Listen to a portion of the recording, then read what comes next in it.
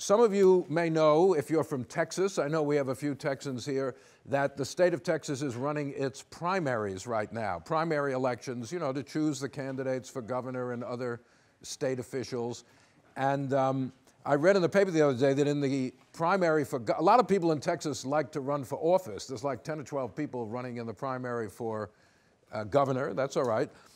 One of them had his name legally changed, yes, to Secede. His name is now Secede, on the theory that this will get more votes in Texas on the ballot. So secession is in the air nowadays, or maybe always has been in one form or another. I have a little secession collection. Here's something from the Wall Street Journal a few years ago. A range of groups, not just Texas, are advocating secession. Hawaii, which was independent once, there's a group trying to become the nation of Hawaii. There's a website for a group called the North Star Republic, with a mission to establish Minnesota, Wisconsin, and Michigan as an independent state.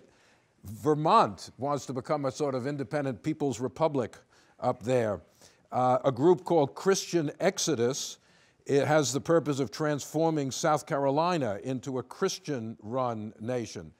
So, and they even had a conference a few years ago of secessionists up in Vermont from all over the place: Alaska, Hawaii, the Christians, Puerto Rican independence. So in other words, this is still an issue around in our life today.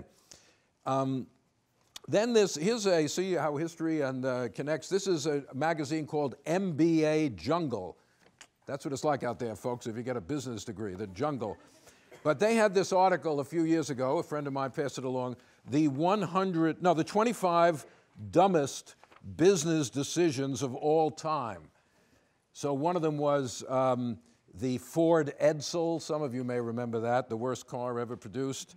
The Red Sox selling Babe Ruth to the Yankees, bad move. New Coke, they introduced New Coke. It was horrible. They had to go back to old Coke. But the worst business decision in history was the secession of the South. The South secession is the single stupidest, costliest business decision in American history.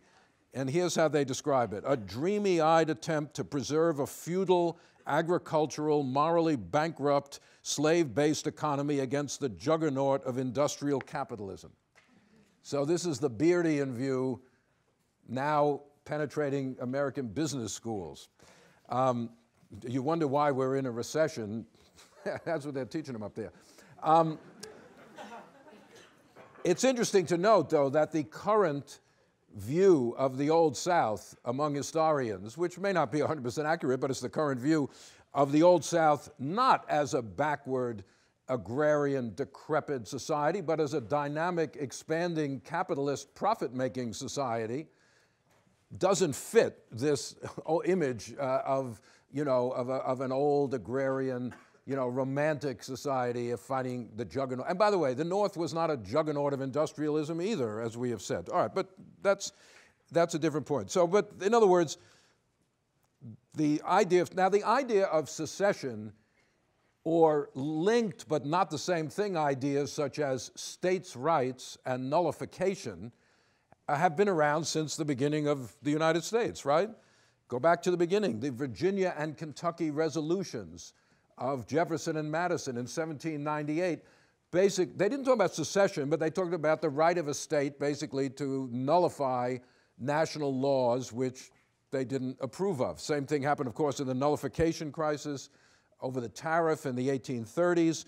In the 1850s, a few northern states tried to nullify the fugitive slave law.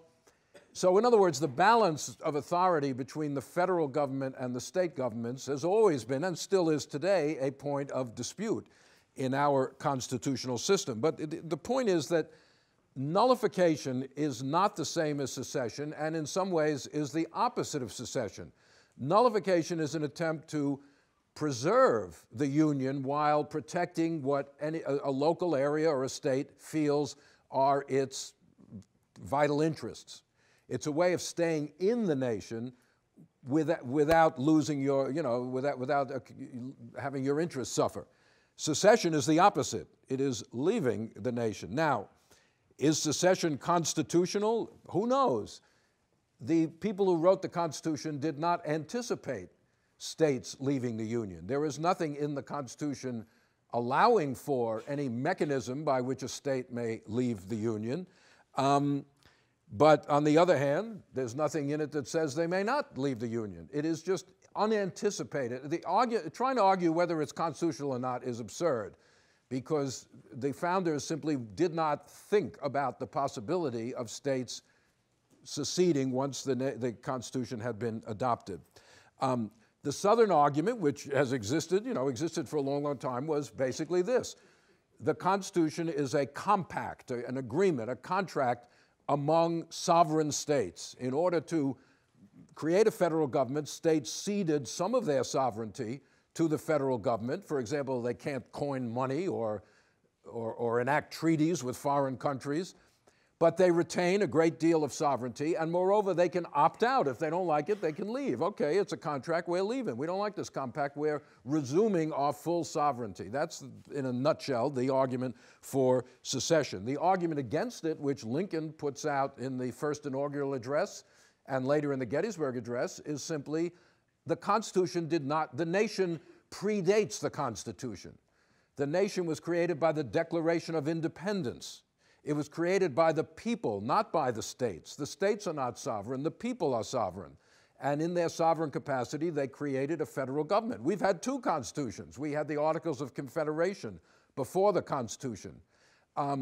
We might have another one, but the nation is separate from the constitutional structure, says Lincoln. And therefore, it cannot be dissolved by a single unit in the constitutional argument. That's Lincoln's argument. You can take it or leave it as you see fit.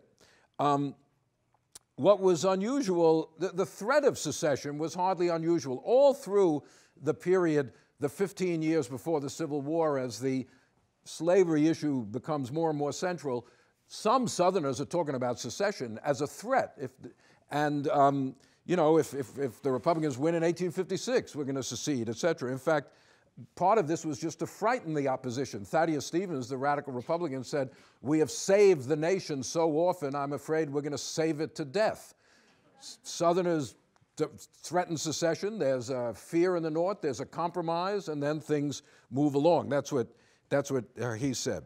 The other thing to bear in mind as we head toward this is it was by no means clear in 1860 or early 61 that the alternative, that the rejection of compromise was war.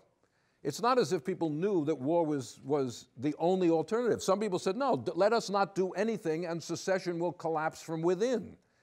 So some people said, no, we must create a compromise to resolve this crisis. Some people said, no, what's the big deal? We have talked about it a long time. Let's see what happens.